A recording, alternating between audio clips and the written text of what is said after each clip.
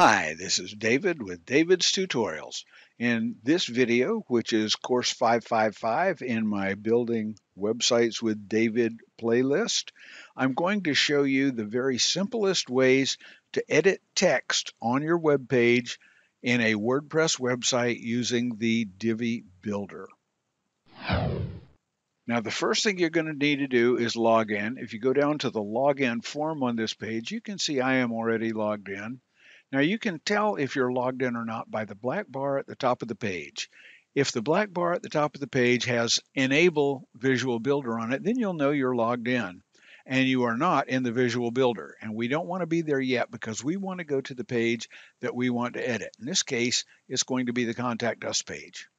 Here on the Contact Us page, I can see that I have put, instead of please, I put PLEADE, and I want to edit that and make it correct. While I'm here, I'm going to show you how to change the color of a certain element of the text, a word or a set of words, or you can change it to boldface, or you can change it to underline. And that's all we're going to cover in this video.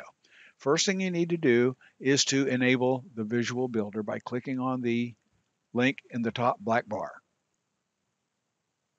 And we get the twiddle, and then we come back to the form, the page itself. We're on the front end now, and as we hover over the elements on the page, you can see they get the outlines and the control handles. This is a text module. A module has a black control bar. Now we can either click on the cogwheel to get the settings box, and we can change the spelling here. Let me close that, and I'm going to show you how to do it right on the front end. Just click on it one time, and I'm going to click on it one more time, and we can see that we have a cursor in the text. I hold down the Shift key, hit the right arrow, and it highlights the D. All I have to do now is type the S, and it is now corrected. All I have to do to make sure it goes live, click on the purple expander button to get the bottom bar, and click over here on the green save button, and we get a twiddle, and after the save is done we get a check mark, and we know it is saved. It is now live on the website. Before we exit the Divi Builder, I am going to change one of the words. We don't have to keep the changes, so we'll do that. Let's say please. I double click on it, that selects the whole word, and that gives us a text control box. Now, if you want to change the color of it, just click on the paint bucket there and select the color that you want. In this case, I want red. And click off of it, and we see that it is red. Now, the problem we had with that color selector, it was hidden under the header. That's because it's a global header and it's not part of the page. If I double click on it again, I can click on the B, which makes it boldface. I can click on the U, which makes it underline, and I can click on the I, which makes it italic. So I click off of it and it goes away. You can see it's now red, it's boldface, it's underlined. Let's do one more thing. And let's click on the little a, big A here, which is text size. We can change the size of that by dragging this slider. Now we see we have it bigger. I click off of it, it goes away. I am now going to press Control Z. If you're on a Mac, it's Command Z, and undo. I undid the large one. I undid the italic. I undid the underline. I undid the boldface. And now I undid the color. Looks like it made the whole thing go away. Let me double click to select whatever is there, delete it, and just type in PLEASE. Please fill the form out. There we go. That's one way to change it. Now let me show you how to change it using the settings control panel, settings dialog. First, I have to click off of this text element. I'm going to click down here one time. Now when I hover back over the text element, we can see we get this control bar. I click on the cogwheel, I get the settings dialog. You can make the settings dialog attach or detach with these buttons up here. This makes it huge. Boom.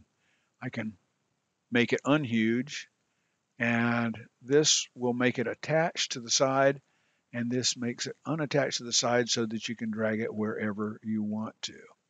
When you hover over the bottom corner, that lets you drag it. Now, once you are here, if you want to change just one word, you come here to the Content tab, come to the text element, which if it's not expanded, it usually is to start. You can drop that arrow down and see the text element. You can come here into this is the old style editing that used to be the only way you could edit things in WordPress. Double click the word you want to change. You can change the color by clicking on this icon here, which you see it says text color. It's hidden below my mouse cursor, but if I click on it, it gives us a selection box. I can turn it red here. It's still selected, but notice both here and over in the text itself, it's turned red.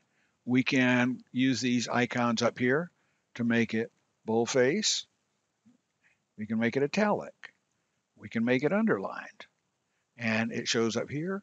And if we click off of it, it shows up here as well. Double click.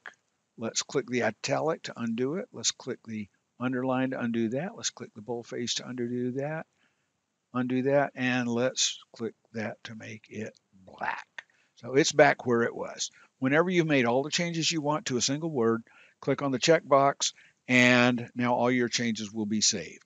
Once you have made all the changes you want to make, the next thing you need to do is save your changes.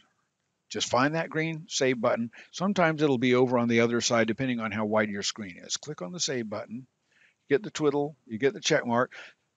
Sometimes I'll click it twice just to make sure it saves. And it doesn't hurt. Once you're done with that, you come up to the top and you exit the Visual Builder, and you're all done. This is now a live web page. It says please, and you're done. That's all there is to it. I hope this has been helpful. Leave us a good thumbs up if it was. Leave us a comment on how you like this video or how you're going to use it. And don't forget to hit that subscribe button and the bell icon to be notified whenever we post another good tutorial right here on David's Tutorials. Take care, everybody.